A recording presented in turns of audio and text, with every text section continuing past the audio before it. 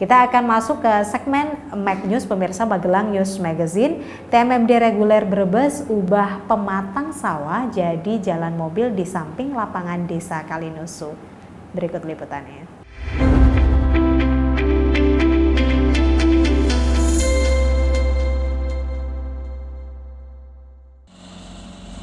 Satu unit excavator milik Kodim 0713 Brebes juga membuka pematang sawah di areal persawahan milik warga Desa Kalinusu, Kecamatan Bumiayu, Kabupaten Brebes, Jawa Tengah, untuk dijadikan jalan kendaraan bermotor selebar 4 hingga 6 meter dengan panjang 1,6 kilometer, membentang dari Lapangan Desa Kalinusu menuju Dukuh Kedung Kandri yang selama ini terisolasi dengan 12 dukuh lainnya di desanya itu. Serma Tarsono, operator alat berat Kodim Brebes, mengemukakan dirinya mulai bertugas membuka jalan setapak dan areal persawahan untuk dijadikan jalan mulai pertengahan bulan lalu atau awal pra TMMD Reguler 109 Brebes. Ditegaskan, selain membuka jalan setapak sepanjang kurang lebih 1 km dan titik nol jalan TMMD di samping Lapangan Desa Kalinusu menuju Tanah Bengkok 5 desa, pekerjaan lanjutan adalah mengguruk dan memadatkan areal persawahan untuk dijadikan jalan selebar 4 hingga 6 meter menuju Dukuh Kedung Kandri. Untuk perataan, tapi kalau umpamanya medannya naik turun dan butuh pengurugan, itu tergantung ketinggian ini. Kadang-kadang kalau seperti ini hanya paling 20 meter lah, itu bisa sampai 2 hari.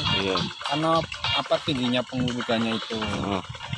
Medannya juga naik turun, terus butuh tanah yang perlu diambil, sehingga kerja pun nggak secepat dengan medan-medan yang sudah datar itu.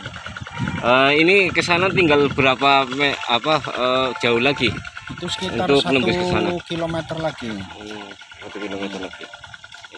Sampai ke finish akhir itu sekitar 1 kilometer lagi. Terus persawahan punya warga. Jadi dulunya itu jalan setapak, Bang? Ya bentuknya galengan sawah aja. Jadi sini nggak ada jalan setapak, itu kan tadinya sawah putus di sawah. Cuman ada galengan aja, yang jalan setapak mungkin yang arah ke Maribaya itu. Kalau sini hanya galengan itu pematang sawah itu. Jadi boleh dikatakan dari nol itu buka jalan. Dari.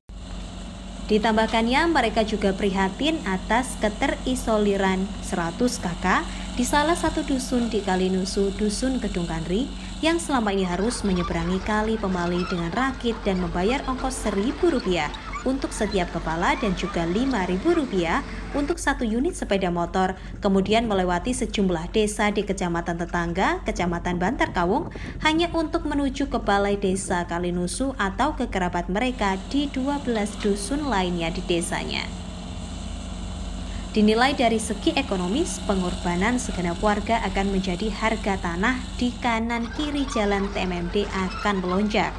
Selain itu, rencana pembuatan agrowisata di Tanah Bengkok bersama 5 desa juga akan membuka pendapatan baru masyarakat dari sektor wisata.